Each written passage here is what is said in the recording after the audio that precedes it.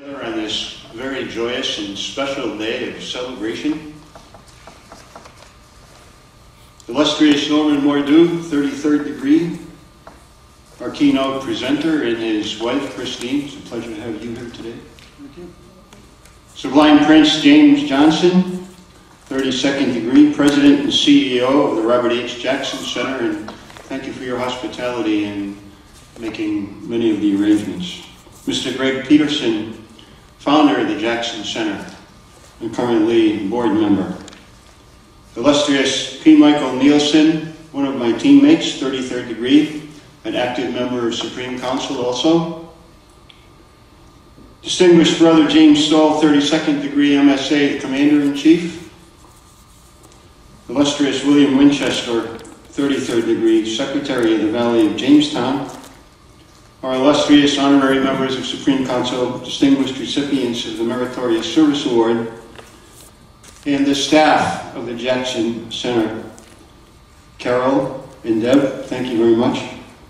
Brethren, ladies and guests, illustrious Nielsen and I bring you special greetings from the Deputy for the State of New York, the illustrious Peter J. Samet, 33rd degree, active member of Supreme Council.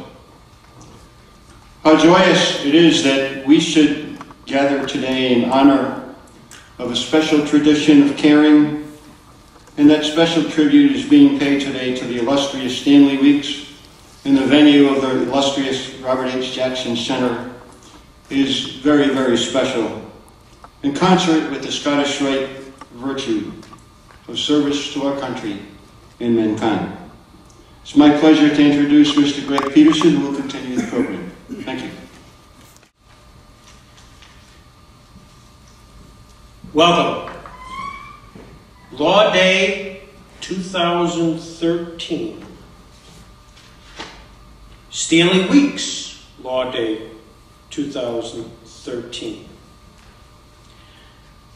No need to recite that which is in the program regarding Stanley Weeks. It is an incredible outline of an incredible man who had an incredible career. He also had much to do with where we are today. In fact, Bill Winchester is sitting in a seat which has a plaque that says Stanley A. Weeks on it. And it's a seat which was where Stan Weeks sat. I think it was 1951. There was the Robert H. Jackson class. And Justice Robert Jackson came back here for that class in the 32nd degrees, which, as I understand, was the largest class ever. And in fact, after we got started at the Jackson Center, there was a picture that appeared in the paper which had those members, surviving members from that class, who were had paused and reflected on that class more than 50 years ago.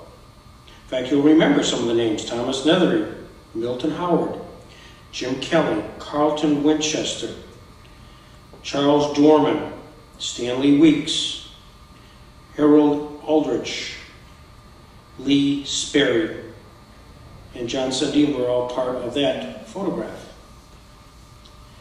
Stanley Weeks was very much responsible for why we are here honoring a 33rd degree Mason in the foyer at the Robert H. Jackson Center.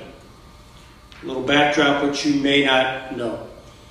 In January of 2000, I had the privilege of sitting down with Stan and interviewing him about his life and times as an attorney in Jamestown, New York, about his life and times as a young law student, an American who had a chance to catch up with his dad's neighbor in the law practice in Washington. And there they had a chance to go to the Department of Justice. And he actually had time, Jackson spent time with young Stanley Weeks. We had time to talk about the life and times of Stan Weeks as he went through and coming back to Jamestown after having met and married Sarita Weeks, and his opportunity to participate and be involved in Masonry. We also had a chance for him to identify his relationship not only with Jackson, but his relationship with this community, this relationship with many, many of the individuals and many of the organizations in which we've come to know and revere. I'm sure everybody who's here today has fond recollections of Stanley Weeks. And since it's now up, let me show you a brief vignette of an interview we did, we being John Barrett, who was the biographer of Robert Jackson, and myself, with Stan. It went for 2.5 hours. It was wonderful, but you won't have to watch all of it. This is that which deals with his views on Masonry.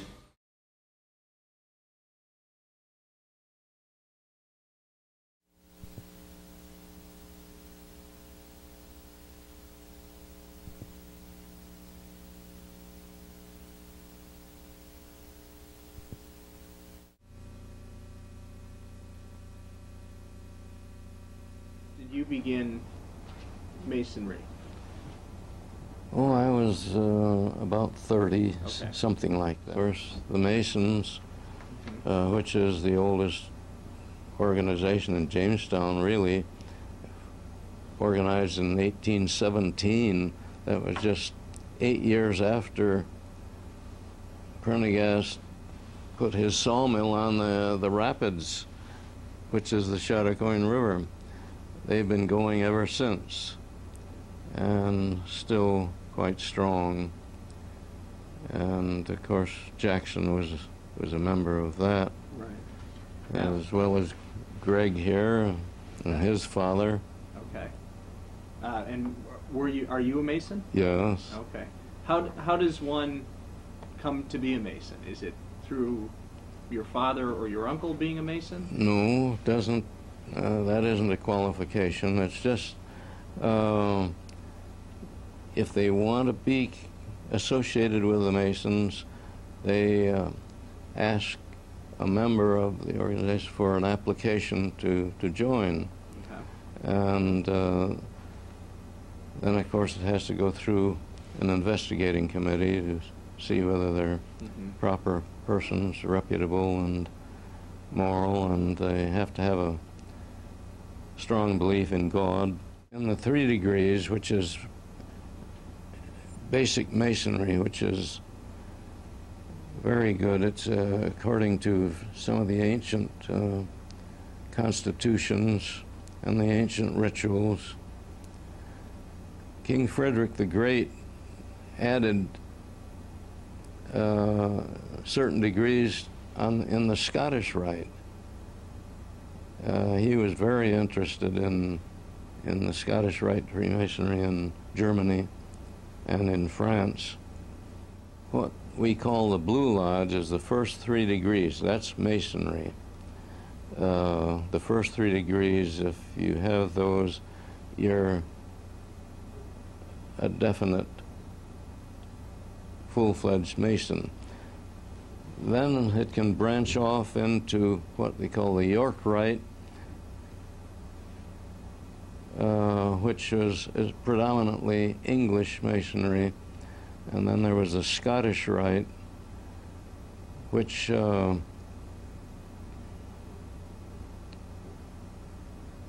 is a rite which really originated in France. They called it the Scottish Rite because a number of Scottish Masons lived in France, and like most of the nobility in France were members, and Voltaire and very prominent figures, and that spread over into United States. And Bob Jackson was a member of the Blue Lodge in Jamestown, and then he became both a York Rite Mason and a Scottish Rite Mason. Eventually he was what they call coronated a 33rd degree Mason. in Philadelphia, I think. I think he had to. Is that where he got his? I think that's That's where I got mine, in Philadelphia. And we've got this in the Yeah, Mason Archives from the Book of Marks. Could you explain that? I saw that Yeah. in the Book of Marks. And this is York Rite masonry, and this is the Bob Jackson. And when you go into York Rite masonry, there's the Mark Master and different parts of that, and you're supposed to, you know, in ancient times, when the stonemasons would hew a stone, fitting it for the building, Right. they would make it their mark on it. Right. You've Sure. probably seen them. They're Right. different marks on their stones, like Harry Truman.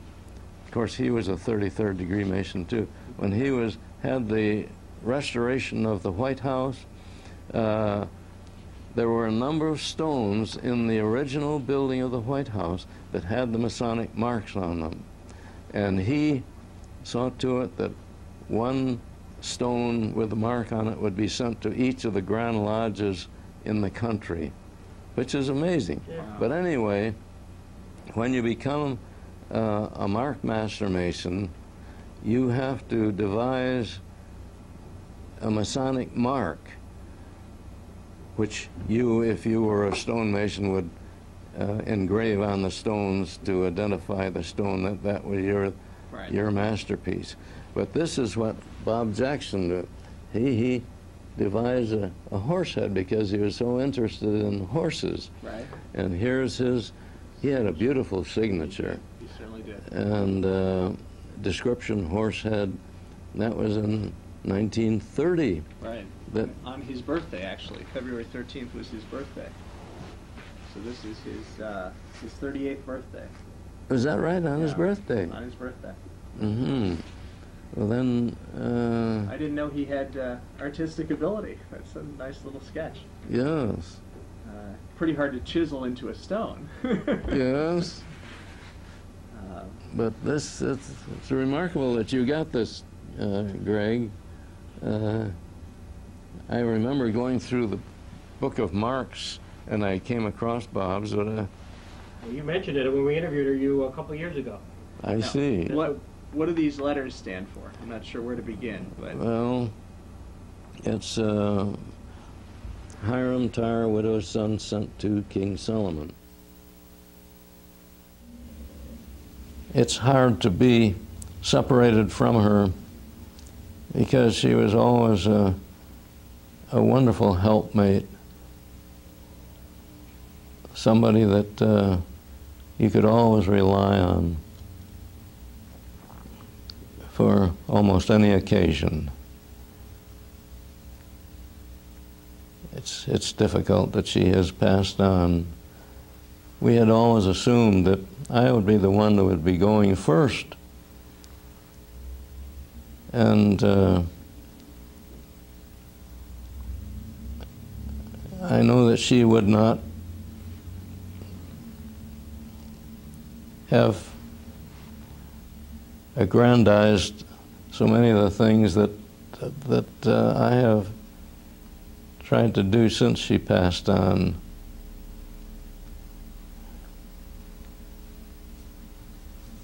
But that is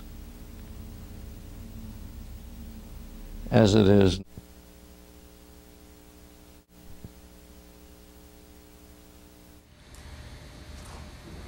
Stan Weeks.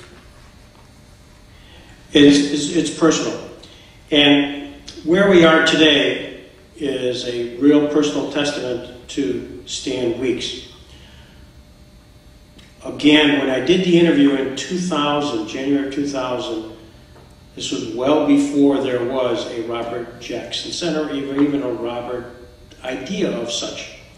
And when we concluded, he said, Greg, if you're ever going to do anything with this concept of Robert Jackson, consider as a facility the Scottish Rite Consistory. And then he went on to explain something which subsequently Lee Sperry did a very nice job of Justice and Brother Robert Jackson, He explained that on October 22nd, 1929, Jackson was raised in Mount Moriah Lodge number 145. He became an active in Masonic circles and joined the Western Sun chapter number 67 Royal Arch Masons on October 22nd, 1931. He received his Scottish Rite degrees in Jamestown Consistory in November of 1930, and you saw some of that right there.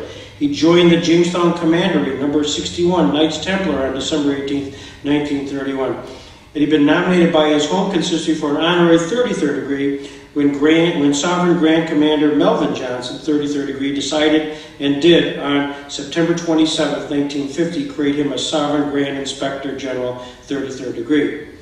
He was an exemplar of his class of the Jamestown Consistory, named its largest class of 118 candidates in his honor at its May 1951 reunion, and Donald Livengood pinned him his 33rd degree jewel at that time. And these were pieces of history which I certainly wasn't aware of, even as a Mason, about Justice Jackson, his relationship here, and ultimately it was Stan who encouraged to purchase this facility in sort of Robert Jackson's memory, because he was a 33rd degree Mason. It was Stan Weeks together with Sarita, who came here often. It was Sarita Weeks who wrote the history on the Jackson Center, which we have today. That's why I included that little piece on the relationship between Stan and Sarita. It was magical, and it was real. And it was Stan Weeks together with Judge Cass, who was intimately involved in many of the early activities of here. You'll see the Stan Weeks room, which was created, which was the old gold room for many of those who remember, and it's there where the picture was taken with Chief Justice Rehnquist and Sarita. From a poignant perspective, that last piece which you saw on Sarita, I just got a comment, there's probably no segue to it, but I had interviewed Sarita, I had interviewed Stan, and I thought kind of that was all put to bed. And Sarita had talked quite a bit about the love affair, the relationship with Stan. Stan saw it. I actually put it on TV, and it was quite wonderful. Stan called me and said, "Greg, you got to come down and interview me." I go, I didn't want to say this, but we've done this for 3.5 hours. What more could there be? And the sole thing was he wanted to enhance and set the record straight, if you will, and for me to film for posterity the relationship between Stan and Sarita. Really quite a love story. Really quite poignant for me. And it's a wonderful long piece of which you just got a part of it. I'm honored here to talk a little bit about Stan Weeks. I know I probably exceeded my time, but bear with me.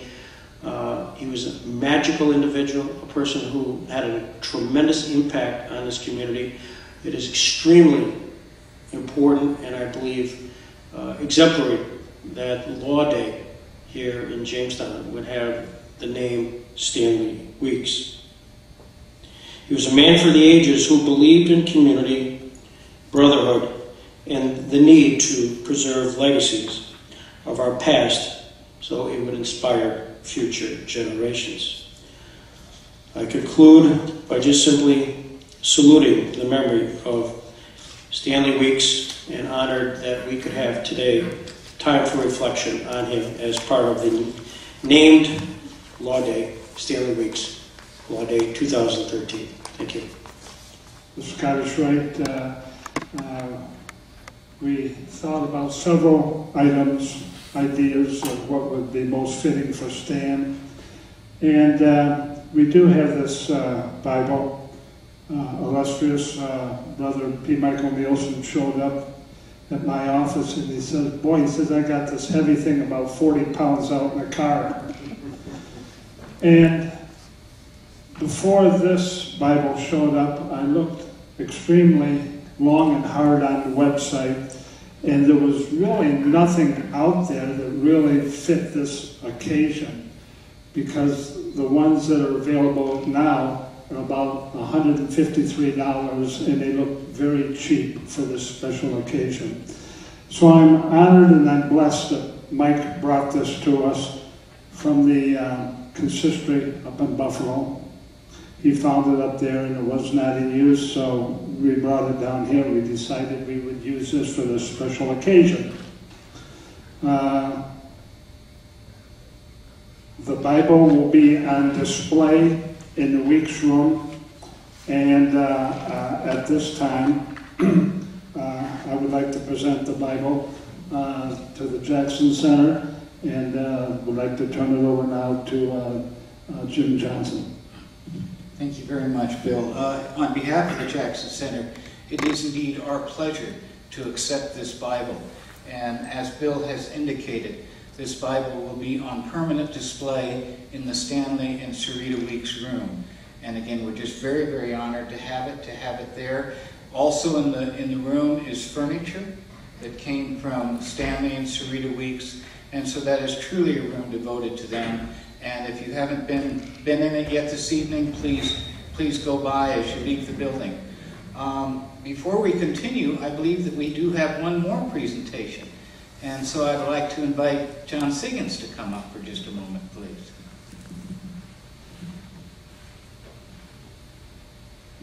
Thank you, Jim. And back in 1998, I believe it was, when Stanley Weeks had just completed his term as the inaugural master of the Justice Robert H. Jackson Lodge of Research here in Chautauqua County. And as I became the new master of the Justice Jackson Lodge of Research, Stanley presented me this gavel and gave it strictly in charge that it would be determined where it should find its final resting place. And this gavel is the traveling gavel that Stanley Weeks carried with his personal baggage and luggage all over the South Pacific while he was serving this nation as a commander in the United States Navy. And in tribute to Right Worshipful Brother Weeks's distinguished Masonic career, I can think of no better place than this personal traveling gavel, which was prepared for him by the ship's carpenter, turned out of kola wood, and he carried it with his personal belongings all over the South Pacific as they went from island to island. Each island, they set up a Masonic club. They didn't have a Masonic lodge, but Stan wielded this gavel all over the South Pacific, and it's with great pleasure that it finds a resting place along with this Bible in the Stan and Sarita Weeks room of the Robert H. Jackson Center.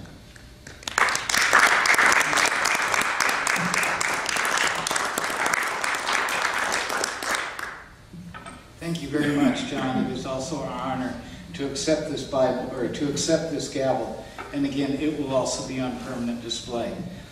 Before I turn the program back over to Steve Whitaker for our featured guest tonight, Greg, I noticed you left out one story. And so maybe I'll try to tell it. And if I don't get it right, I'm sure you'll set me straight. But you may have noticed this cane leaning against the Bible. And if you recall in the interviews that Greg showed, the last interview with Stan, which took place in the Weeks room here at the Jackson Center. I was long before my time, but Stan came into the interview with that cane, as I recall. You telling me the story, Greg. And when Stan left the interview, he left that cane, forgot to take it with him, leaning in the corner, against the corner by the fireplace in the Weeks room. And that cane has probably not left that room since that day until this afternoon when we carried the cane up here to be with the Bible. And of course we will return it to its spot in that room, and it will also be there on permanent display.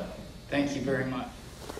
Norman A. Dew, 33rd degree, the Chief Judge of the U.S. District Court in the Northern District of New York, and I were both members of a class that had been coronated on September 26th, calendar year 2000 in Pittsburgh, Pennsylvania. And I recall that the 12 of us met with our ladies some months ahead of time to provide a little bio and a little explanation, and Norm and I were the only Vietnam veterans seated at the table, and I heard his story of heroism in Vietnam, and I was greatly humbled. He is also the recipient of the first Robert H. Jackson Award to be presented by the New York Council of Deliberation for community service in recognition of distinguished service to mankind. That was in calendar 2005. His early participation as an athlete of distinction, his very, very distinguished service as a Vietnam veteran, his contribution to our society through his legal achievements to election to the federal bench in 1998, and his recognition and celebration as an honorary member of our Supreme Council are very unique. We take great pride in introducing the illustrious Norman A. Mordue, 33rd, for his remarks at this special section. Good evening. Illustrious brothers, friends of masonry. This has been a unique experience for me to come here to the Jackson Museum tonight and give a talk about him when I didn't know an awful lot about him until I got asked to do this. I'd heard about him. I knew that the chief clerk of the United States Supreme Court was a friend of mine. We get talking about who's your favorite judge or justice. He mentioned Justice Jackson was his favorite. Then 2 years ago, the chief judge was going to come here next week. There had been some ceremony over there, and the next morning, although I was in Syracuse, he said, please come, because I was chief judge, he said, please come and have breakfast with me at 8 o'clock in Buffalo. So I got up a little early, and I went there, and met him, and lo and behold, he's talking about Justice Jackson, one of his favorite justices ever of the Supreme Court. So it's it's kind of funny how I started learning more about him, and I did receive the award in 2005 in honor of his name. So I guess, Steve, that's why you asked me to come here. I wasn't exactly sure what I was supposed to do tonight. I did a ton of research. I could talk literally for hours. I'm going to not do that. I've cut it down as much as I think I could to have it make some sense, but here are my thoughts based on the research I've done. Robert H. Jackson, born in 1892 in Spring Creek, Pennsylvania, over in Warren County, not far from here. At the age of 5, this family moved to Frewsburg, and he grew up there, and he lived there with his parents, went to high school there. Then he PG'd 1 year and came to Jamestown for high school. And his career in the federal public service as an attorney, prosecutor, and Supreme Court justice spans a turbulent time in American history, from the Great Depression through the Second World War and into the Cold War and the arms race of the 50s. A passionate constitutional scholar, an eloquent speaker and writer, Justice Jackson is best known, however, as Chief United States Prosecutor of the highest level Nazi leaders at the International Military Tribunal in Nuremberg, Germany. In preparing for this talk, I read many of his excellent speeches, articles, and judicial opinions. What has impressed me the most is his deep reverence for our Constitution. Justice Jackson believed that our Constitution is our best protection against all threats to our democracy. Throughout his career, he turned to the Constitution for guidance in addressing the dangers of economic depression, totalitarianism, and war. Justice Jackson recognized that no one, no matter how wise, could devise a Constitution which coming generations can apply to their problems mechanically, as they can a multiplication table. The framers wisely, quote, left the future to fill in much of the detail according to its own experience, its judgment, and its own patriotic purposes. Therefore, the Constitution is flexible enough to respond to each new challenge we face. Justice Jackson quoted President Woodrow Wilson as saying that the Constitution is not a mere lawyer's document. It is a vehicle of life, and its spirit is always the spirit of the age.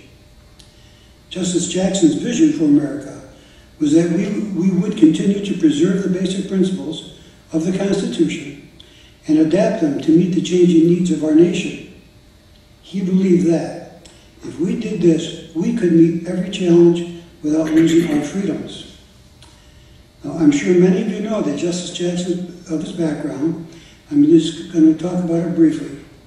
He attended high school in Frewsburg and Jamestown. He did not attend college. In 1910, at the age of 18, he began working as an apprentice in a two-lawyer law firm in Jamestown, New York. He then attended Albany Law School, completing his 2-year program in 1 year. However, the law school denied him a law degree because he was under the age of 21 at the time. He did pass the New York bar examination in 1913. During the next 20 years, Justice Jackson joined a law practice in Jamestown. He married. He built a very successful private law practice, primarily in Jamestown. A Democrat, he was involved in New York State politics, but preferred the practice of law as opposed to electoral politics. His attitude toward being an advocate was, never quit until all avenues have been explored. If he lost a case, it was not before he tried every motion possible that he could come up with, argued as hard as he could for his client. And in the end, if every avenue was done, the appeals were done, you lost the case, he then said, quote, "You join the client at a tavern and you damn the judge," which is the last right in closing an unsuccessful case, and he said, "I have officiated at many."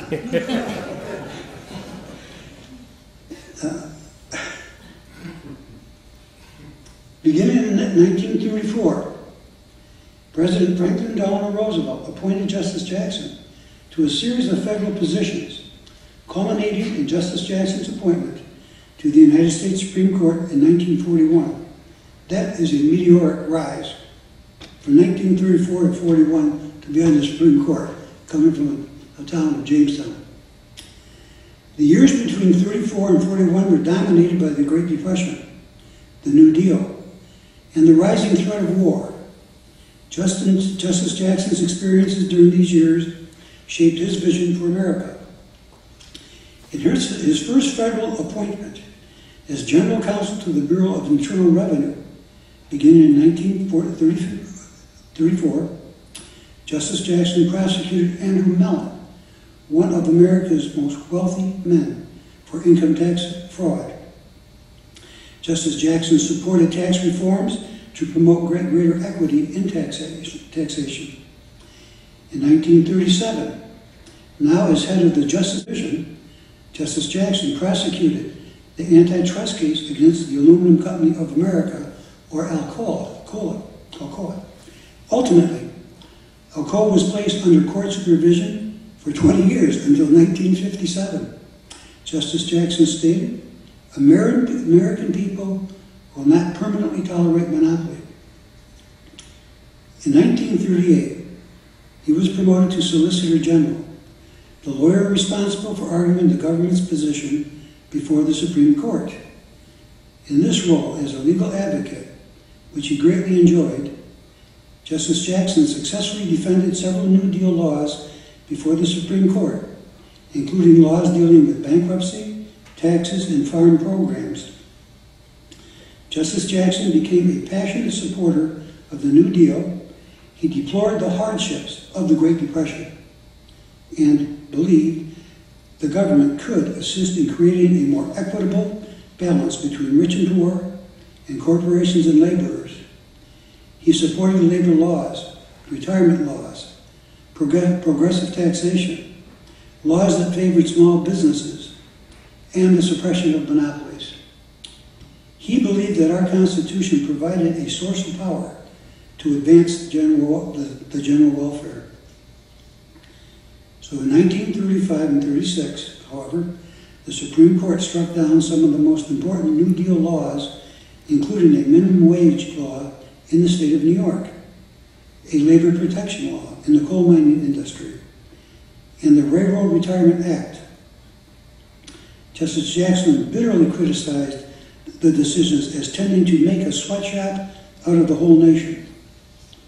Justice Jackson viewed the Supreme Court decisions striking down the New Deal laws as reflecting unreasoning devotion to precedent. He warned that the resultant failure to respond to the suffering caused by the Great Depression threatened our democracy. He stated, "When free government becomes too perplexing and futile, the people turn to dictatorship. It is the simplest form of government." Out of the breakdown of an attempt at free government, which failed to function, arose Hitler, Lenin, and Stalin. In 1937, after President Roosevelt's landslide re-election and his threat to reorganize the Supreme Court, the Supreme Court reversed itself, overruling its prior minimum wage decision, approving collective bargaining laws, and upholding the Social Security Act, which Justice Jackson strongly supported. Justice Jackson hailed these decisions as marking a legal revolution as real and meaningful as any ever fought on the field of battle. Justice Jackson later noted that the Nazis promised German workers that once they won the war, they would receive reasonable old age pensions, generous health programs, a single free time vacation program, just wages, and training in a profession. Justice Jackson stated with pride, "There's not one item in this Nazi promise to the German workers that this country has not already begun for American workers. Some of these measures need extension and improvement, but the point is that the processes of democracy are bringing them here to American workers sooner than the marching armies can bring them to the German workers." President Roosevelt encouraged Justice Jackson to run for governor of New York, telling him he would be in an excellent position for the presidency in 1940. Justice Jackson responded that he did not think, quote, his capabilities ran in the direction of political office, and that he preferred to stick to the law. He considered returning to private law practice here in Jamestown. In 1940, President Roosevelt appointed Justice Jackson as United States Attorney General, head of the Justice Department. Justice Jackson said the appointment dropped him into a sea of trouble. The position was highly political and placed him in the middle of disagreements between Congress and the President. He wasn't comfortable with that sort of a role. He believed that all democracy is on trial. Although not yet in war, America was building destroyers for Great Britain and shipping military supplies to Europe.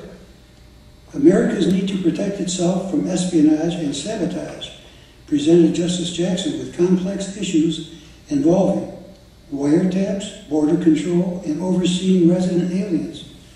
Sounds like today, doesn't it? Think about it. The worm turns, it comes back. But Justice Jackson warned that our individual freedoms should not be sacrificed in the interest of national defense. He stated, in the process of upholding democratic ideals, we must not unwittingly destroy or impair what we are endeavoring to preserve. A year later, in 1941, President Roosevelt appointed Justice Jackson as an Associate Justice of the United States Supreme Court. Except for a year and a half as Chief Prosecutor in the highest level Nazi war criminals in 1945 and 6, Justice Jackson served on the Supreme Court until his death at age 62 in 1954. Justice Jackson's two most widely known decisions during his first years on the Supreme Court reflect his concern that compromise in our constitutional principles in response to the war posed a greater threat to our democracy than the war itself. The first decision was West Virginia State Board of Education versus Barnett. It involved two young girls, sisters, Jehovah's Witnesses, who were threatened with expulsion from school for refusing to salute America's flag on religious grounds. This case came before the Supreme Court in 1943, a time of intense patriotic emotion. The Supreme Court, in a decision by Jackson, upheld an injunction against the school district based on the girls' rights to free speech under the First Amendment. In his decision, Justice Jackson wrote that the states could properly require schools to teach American history and government, and that such teaching tends to inspire patriotism and love of country. Here, however, he stated, we're dealing with a compulsion of students to declare and promote national unity by persuasion and example, but they may not coerce acceptance of a patriotic creed. Justice Jackson wrote that the ultimate futility of attempts to compel national unity is the lesson of every such effort from the Roman drive to stamp out Christianity as a disturber of its pagan unity, the Inquisition as a means to religious and dynastic unity, the Siberian exiles as a means to Russian unity, down to the fast-failing efforts of our present totalitarian enemies, the Axis powers. Those who begin coercive elimination of dissent soon find themselves exterminating dissenters. Compulsory unification of opinion achieves only the unanimity of the graveyard. The following year, in 1944, the Supreme Court decided Korematsu versus the United States. This case arose from a military order authorized by the President and Congress to exclude people of Japanese ancestry from the West Coast War area in 1942. They were required to depart the area, report to an assembly center, and to go to a relocation center under military control to remain for an indefinite time until released by military authorities. Now the plaintiff, Fred Korematsu, that's his nickname, Fred. He had another name, it's very much a Japanese name, but he was called Fred. I learned tonight he thought Justice Jackson was his attorney. Learned that from Greg. But the plaintiff, Fred Korematsu, was convicted of remaining in an area from which people of Japanese ancestry were excluded. It was undisputed that Korematsu, who was born in the United States, of parents born in Japan, was a loyal United States citizen. The Supreme Court upheld the constitutionality of the internment order as within the war powers of Congress and the President, justified by pressing public necessity to prevent espionage and sabotage. Justice Jackson wrote a strong dissent, stating, quote, a citizen's presence in the locality, however, was made a crime only if his parents were of Japanese birth. Justice Jackson warned that the court for all time has validated the principle of racial discrimination in criminal procedure and of transplanting American citizens. He stated, much is said of the danger to liberty from the order interning citizens of Japanese extraction, but a judicial construction of the due process clause that will sustain this order is a far more subtle blow to liberty than the promulgation of the order itself, because of the dangerous precedent it creates. As an aside, you historians of war, the 442nd Combat Infantry Regiment was made up of Americans of Japanese ancestries, was the most decorated regiment in the World War II. It had 4,000 Japanese soldiers. It turned over 3.5 times, 14,000 ended up serving. It was known as the Purple Heart Regiment. It actually had 21 Medal of Honor winners come from that. It was the most highly decorated regiment in World War II. And I think Senator Dan Inouye, who just passed away, I believe he lost an arm serving with them. And they fought in Italy and France against Hitler's army and earned a reputation of an outstanding infantry unit. Now, in 1945, President Harry Truman appointed Justice Jackson to serve as the United States Chief Prosecutor to the highest level Nazi war criminals. Justice Jackson took a leave of absence from the Supreme Court to do so. Within a year and a half, the four Allied nations created the first international court and procedure known as the International Military Tribunal. It indicted the 22 surviving highest level Nazi leaders and tried their cases to verdict and sentence. The defendants included Hermann Göring, commander of the Luftwaffe and original head of the Gestapo; Rudolf Hess, Hitler's deputy Führer until 1941; Ernst Kaltenbrunner, highest surviving SS leader; Albert Speer, Minister of Armaments, responsible for the use of slave laborers from the occupied territories for arms production. Also, there was Martin Bormann, successor to Rudolf Hess as the Nazi party secretary, who was tried and sentenced to death in absentia. The first task for the Allies, each with a different legal system, was to create the court and procedure. Justice Jackson believed that even Nazi war criminals were entitled to our most basic constitutional protections. Reportedly, Great Britain proposed that the accused simply be executed. The Soviet Union argued that the Nazis are already known to be guilty and that the only purpose of the tribunal should be to declare their sentences. The French and Soviet systems did not give a defendant the right to testify under oath or permit him to introduce evidence on his own behalf. Justice Jackson was deeply concerned that the trial should not be used to carry out or rationalize previously settled political or military policy. He added, "Farcical judicial trials will destroy confidence in the judicial process.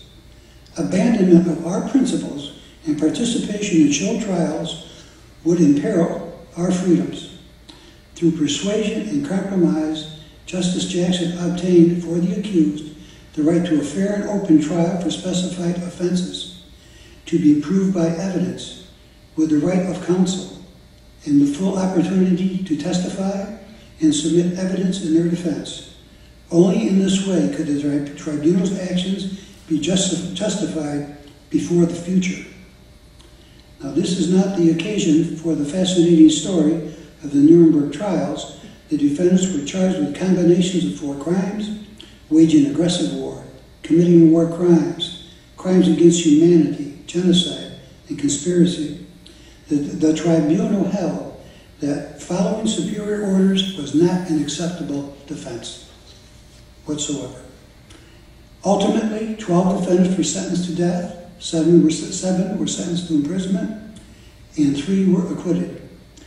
That the tribunal and the accomplishments are so highly regarded to this day is due to this, in substantial part, to Justice Jackson's principles. The tribunal applied justice rather than violence to punish war crimes. It established waging aggressive war as a crime, established the concept of crimes against humanity, prevented the Nazi leaders from becoming martyrs, and created a permanent record of Nazi atrocities.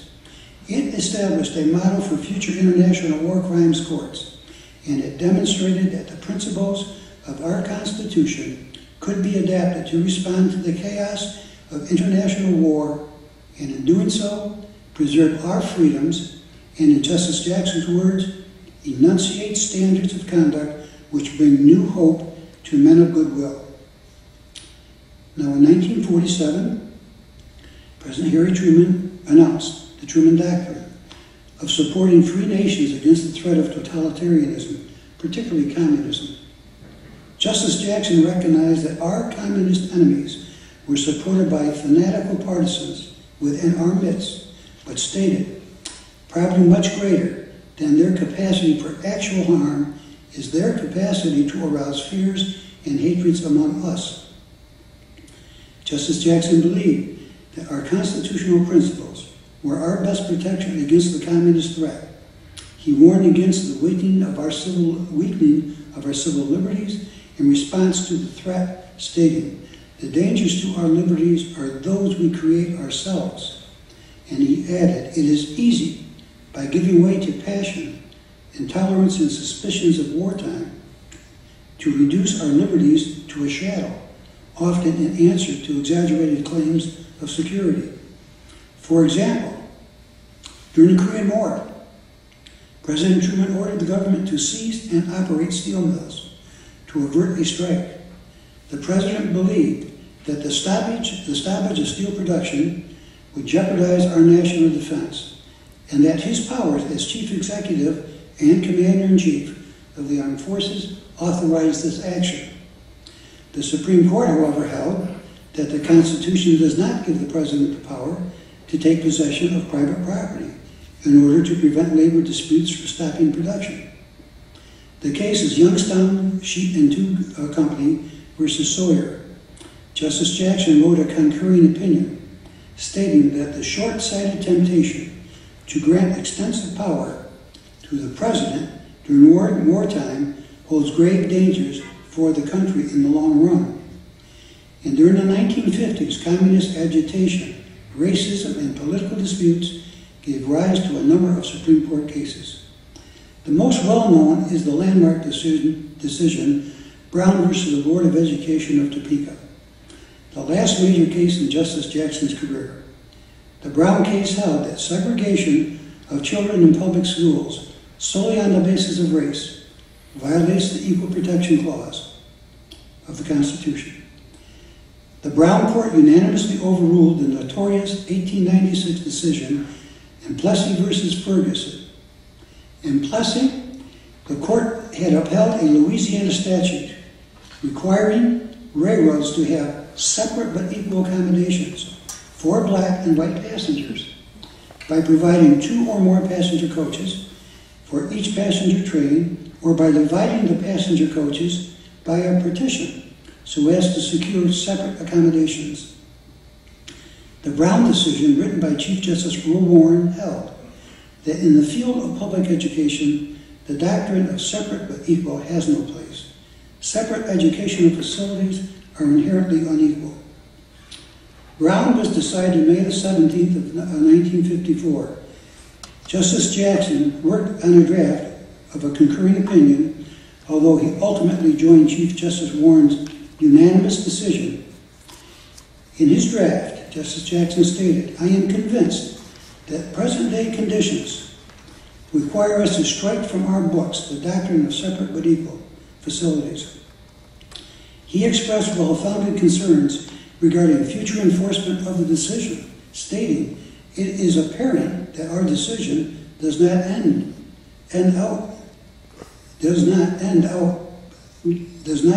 but begins the struggle over segregation. And during the weeks leading up to the court's delivery of its decision, Justice Jackson was in the hospital. Reportedly, Chief Justice Earl Warren visited Jackson at the hospital numerous times during that period, and as a result of their discussions, incorporated at least one of Justice Jackson's main points into the opinion.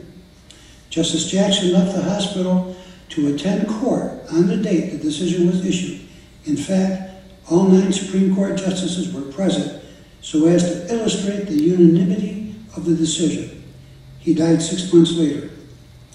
Now, Justice Jackson died in 1954, at the age of 62, from a heart attack. Every justice of the Supreme Court came to Jamestown for his funeral. He's buried in Frewsburg under the headstone that reads, quote, he kept the ancient landmarks and built the new, end of quotes. In concluding my observations about this brilliant patriot, I read you the following statement that he wrote that comports with his faith in our Constitution. He stated, I toast democracy not alone for what it is, but chiefly for what it may become. Not merely for what it has done, but also for what it makes possible for us and our children to do. Its road to the future leads through discussion, reasoning, persuasion, experiment, trial and error. Progressive democracy does not lead to violence, revolts, or armed coercion. It leaves our destiny with no limitations except those which our own minds impose and no pitfalls except those that might be dug by a failing faith. It is our heritage and our hope, and we mean to keep it. Thank you.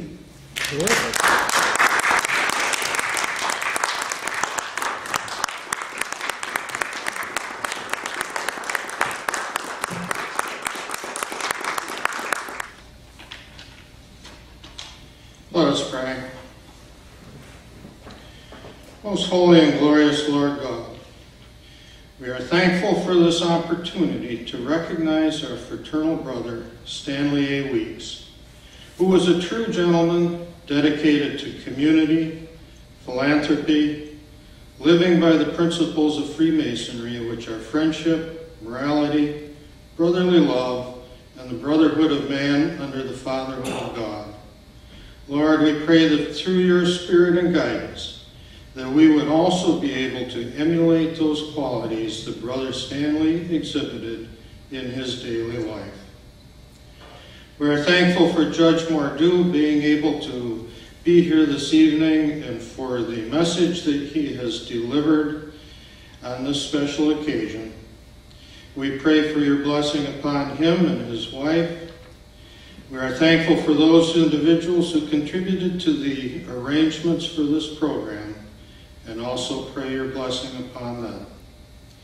Now, Lord, as we leave this program and go forward in our lives, during the spring season of rebirth, may our spirits and service to you blossom forth in the same way as the new leaves of spring flowers that we are seeing burst forth each day.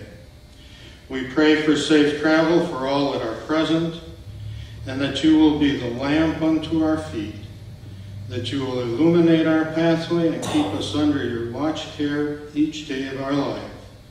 We pray this in Jesus' name. Amen.